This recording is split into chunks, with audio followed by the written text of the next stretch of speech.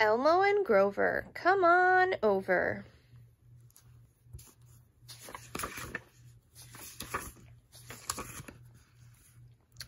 Grover, Grover, come on over and help me, called Elmo.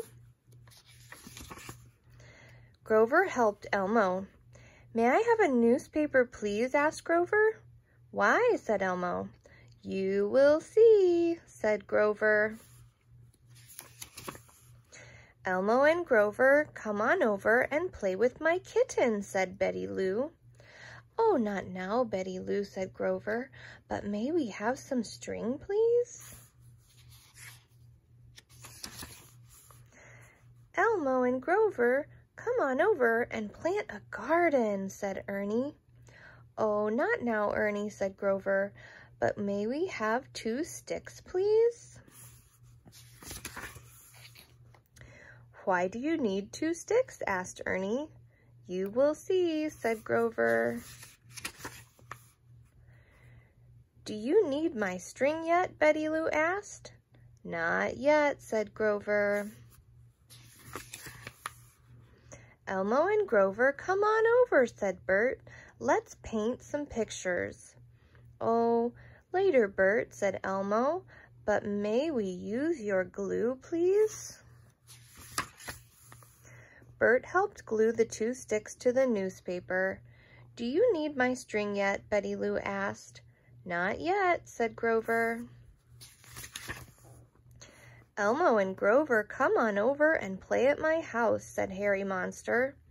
Not now, Harry, said Grover, but may we have some rags, please? Why do you need rags? Asked Harry.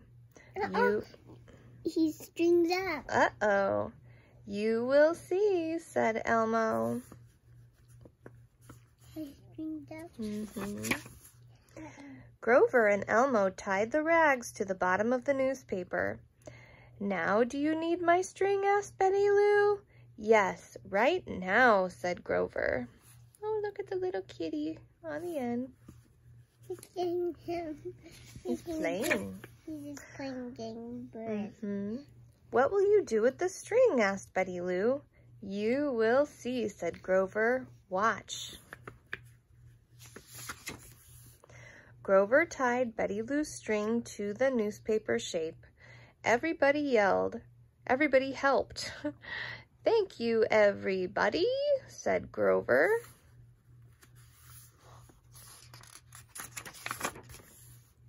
Then all the friends ran off to the park.